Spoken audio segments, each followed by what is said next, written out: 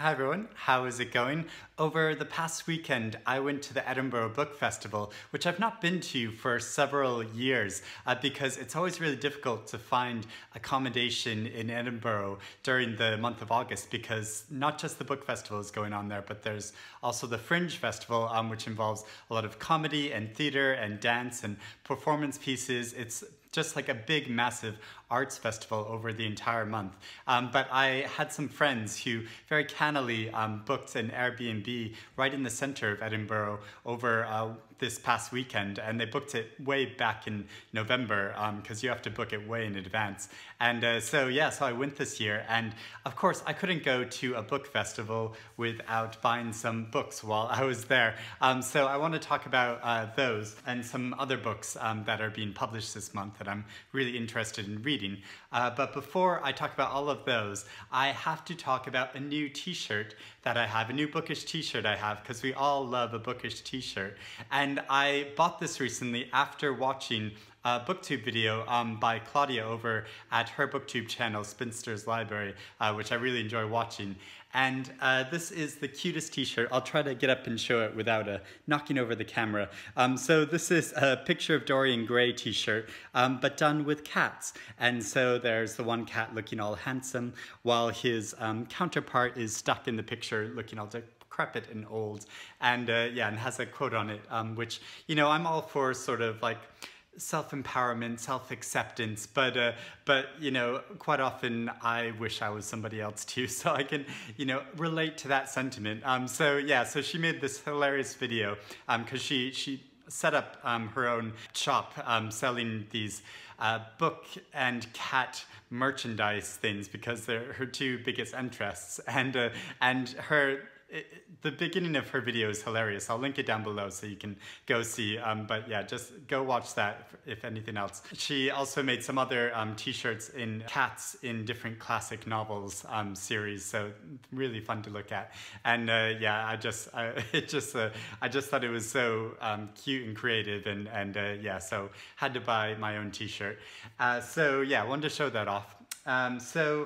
At the book festival, very close to where the book festival is held in Edinburgh, in Charlotte Square, there's a bookshop. You have to go down quite a steep hill. Edinburgh's a very hilly city. You go down a very steep hill to Golden Hair Bookshop, which is a really beautiful boutique bookshop. You know, it's one of these bookshops that you can just tell it's like very carefully curated, that all the books are laid out really beautifully, and you can tell that they were selected by the booksellers to be there. And so while I was there, a wonderful thing happened. When I was in the bookshop, I ran into the author Rowan Buchanan, whose novel Starling Days I just read recently, and you know, who's an author I really like. And so and I've met her a few times before, so it was really wonderful to bump into her and have a little bit of a chat. But then also while I was in the bookshop, I bought the new short story called Europa by Kang, translated by Deborah Smith. And it seems like appropriate. The couple books that I got at the book festival are books by women in translation, because it's Women in Translation Month. And I think I've read all of Kang's books that have been translated into English. There's been 3, right? Yeah, and I've read all 3, and I just adore her. I mean, her writing's so creative, and each book is really different from the other. And so this short story sounds really interesting too.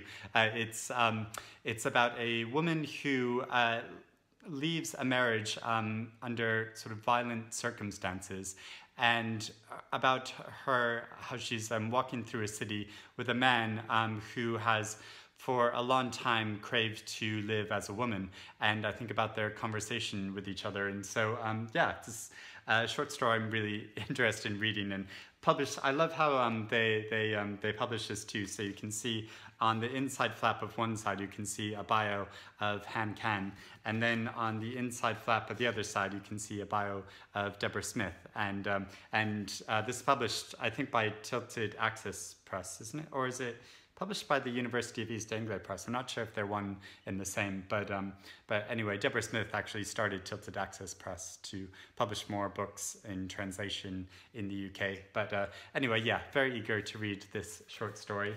And then I also went to an event that was with both the authors Zinzi Clemens and Miren, Agur, Meabe. So I was keen to go to this event because I wanted to see Zinzi Clemens, whose novel I've not read yet, but I got some time ago when my friend Christy bought this for me as a birthday present. When my friend Christy is so wonderful. I've known her since I was a teenager, and we always send each other books for our birthdays. And by the way, it's my birthday soon again. Anyway, but yeah, she sent me this novel some time ago, which I haven't got around to reading, but I wanted to hear Zinzi Clemens talk about it. And so went to her event, which was great and really interesting hearing her speak about it. But then also discovered this author, Miren, Agur, Meabe, who's an author that writes in Catalan. And this is a book called A Glass Eye, and it's quite an unusual publication for her because she's mainly a poet and a writer of books for children, but this is a novel, but it's a very autobiographically inspired novel, and it's why the two authors were sort of paired together, because they've both written very autobiographical novels. And this novel is about her experiences sort of mulling over the losses in her life, the loss of a breakup of her marriage with her husband, the loss of her mother, and also the loss of one of her eyes. When she was younger, she lost one of her eyes and had a glass eye made as a replacement. And so she's talking about that process. But I knew I had to buy this book after, because I'm such a swot. I always ask questions of authors and at author readings. I'm one of first ones that like puts my hand up and like, yeah, I want to ask a question. So I asked authors about their influences. I mean, it's a very generic question about authors and books that have really influenced them. And she said, as two of her biggest influences that she cited were Joyce Carol Oates and the French writer Annie Ernaux. And, you know, I've just discovered Annie Ernaux's writing this year and love her. And so it's like what better way to sell a book? To me personally, I was just immediately like, yes, I have to buy this book. And yeah, and it sounds really interesting and innovatively written and great. And apparently it's strewn with literary references throughout. So yeah, very eager to read this now. Also this month are a bunch of really interesting novels that are being published. So the first is called Blueprint by Theresia Enzensberger, and this is about a group of characters amidst the Bauhaus movement in Berlin in the 1920s, and it's sort of all about that art house scene, which there's been another novel published recently by Naomi Wood, which is about that scene as well. So there's this sort of revival of interest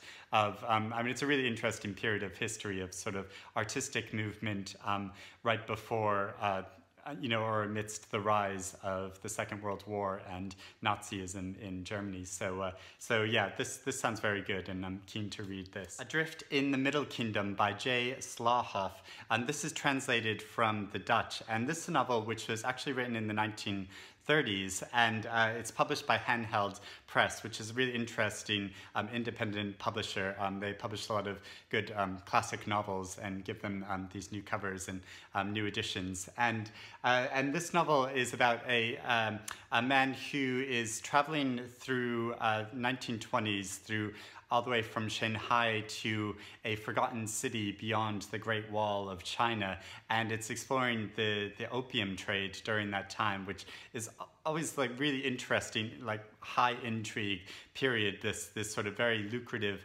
opium trade, which obviously a lot of people ruined a lot of people's lives as they got addicted to opium. And so yeah, very keen to read this short translated novel from the 1930s. Then I have two novels which I believe are both sort of coming-of-age novels about young women in New York City. And so the first is The Falconer by Dana Czapnik. And this is a novel about a young woman in the 1990s who is more of a tomboy. She's always been sort of more of a tomboy, but as she gets older and develops more of an interest in feminism, and so it's sort of about her journey and her coming of age. I think sounds really good. And then there's the novel Devotion by Madeline Stevens, which has an amazing, beautiful cover. I really don't like the US cover of this, but I love the cover of this.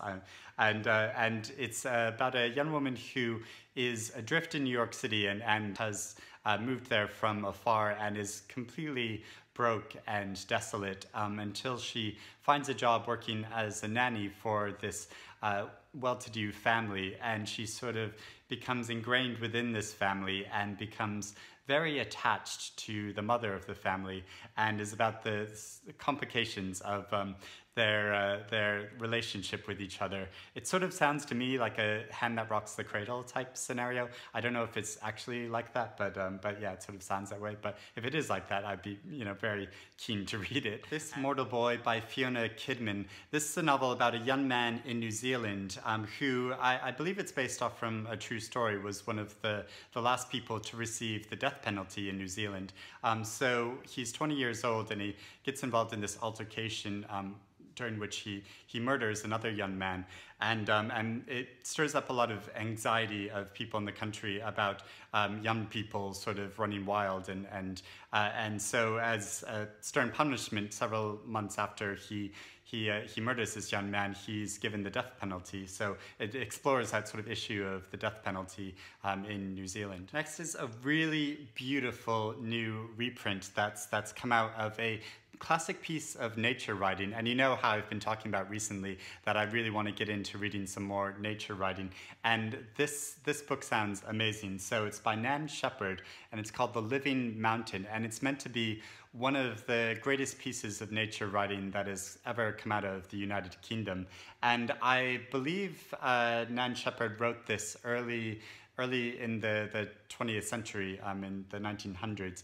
But I think the manuscript of it lay dormant for like 30 years or so before it was finally published, and then it was published to great acclaim, and now it's being published in this new edition, which is really gorgeous and beautiful. It's about her time going up into the Scottish mountains and sort of meditating about the landscape there. And this new edition has an introduction by Robert Macfarlane, whose work I've been talking about recently, and an afterword by Jeanette Winterson, whose new novel I just finished reading the other day. And so yeah, I'm very eager to read this. It's just like such a beautiful, beautiful new edition of the book. And then I have a couple novels which are sort of based around the Cold War. So the first is called The Red Daughter by John Burnham Schwartz. And this novel has an amazing premise. So it's based off from the true story about how Joseph Stalin's only daughter moved to America in the 1960s undercover to make a new life for herself in America and sort of distance herself from the enormous weight of her father's past.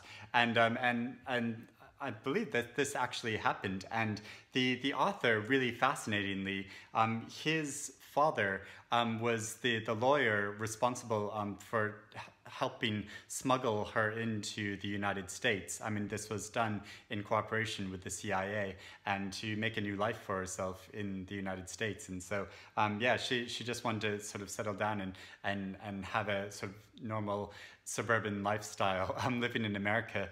And so, yeah, he goes into an account of all the complications of that, and yeah, and obviously had a lot of access to this information because his father was so heavily involved with her moving to America. So yeah, it's so fascinating. It comes with quotes by Lauren Groff and Jennifer Egan on it, who really praise it. So yeah, I think this sounds so fascinating. And then another novel, which is sort of all around the Cold War politics, is this new publication called Night and Day by Patrick Flanery. Massive book, 650-page novel, all around the sort of scare in Hollywood around the time of the Cold War, and you know, people being sort of ratted out and accused of being communist within Hollywood during that time. So it's about a director and various people involved in Hollywood and who are involved in that whole sort of scandal and scene.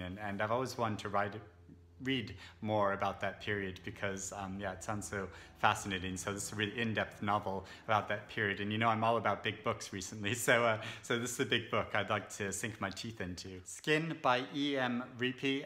This is a novel by an Irish writer who has a very striking cover, and it's about a young woman's sort of coming-of-age story who's always felt very uncomfortable within her own skin and with her weight, and just felt very self-conscious. And it's about her traveling to several different places around the world and sort of dealing with this issue. It sounds like a very moving and relatable novel. And then another book by an Irish writer, Beyond the Sea by Paul Lynch, who I've never read before but is very acclaimed. This novel is about two men who travel out on a boat and get caught in the Pacific Ocean and are just sort of adrift, and then, you know, dealing with that fact. And I'm always a sucker for stories about people who sort of become lost at sea, but I think, so this is dealing with the hard reality of that, but I think also it becomes a sort of existentialist type novel. So this is a writer who's praised by Donald Ryan on the cover, but who also is praised by another Irish writer, Mary Costello. If you've never read Mary Costello, she's amazing. Her novel Academy Street is fantastic, and she calls this a powerful, heartbreaking story of friendship forged in the most extreme conditions. With its echoes of Greek myth, it yields up those small moments of grace that are deeply transformative. Next is a novel which is sort of difficult to summarize, I think, because the plot just sounds completely bonkers, but really interesting. It's A Superior Spectre by Angela Meyer, and this is a novel about a man named Jeff who moves to Scotland and who's very labored with these feelings of shame, but he gets a piece of technology which allows him to enter the minds of people in the past. And so I think he sort of enters the mind of a woman in the 1860s in Scotland, and the minds of some other people. And so it's about sort of adventures of that. So it tells these stories of these people from the past, but also melds it with his own consciousness. Yeah, it's a very curious sort of sounding novel. And then finally, I have another big chunkster of a book, which is Berlin Finale by Heinz Rein. This is a novel which is being republished by as a Penguin Modern Classic, because it was first published in 1947, which is amazing because it's about the end of the Second World War. It takes place in 1945 and involves several characters, Germans who are involved in the Second World War and sort of scrambling to survive amidst the end of it. And so it follows a number of those different characters' lives, but yeah, was published only 2 years after the end of that war, which is, yeah, just kind of amazing. So, and yeah, and I've said before as well that I always want to read more about Berlin, and really interested to read more novels set in Berlin ever since I visited Berlin last year. So those are all the books that I want to talk about and that I've sort of newly got this month. Let me know if you're interested in reading any of these, which you think sound most intriguing, which you would like to read first, which ones you think I should read first. And amidst all the other, you know, sort of Booker Prize reading and all of that, and reading for Women in Translation Month. But yeah, I'm always really excited about new books that are coming out, so can't help myself from being tempted from looking at them as well. So hope you're doing well, and I'll speak to you again soon. Bye, everyone.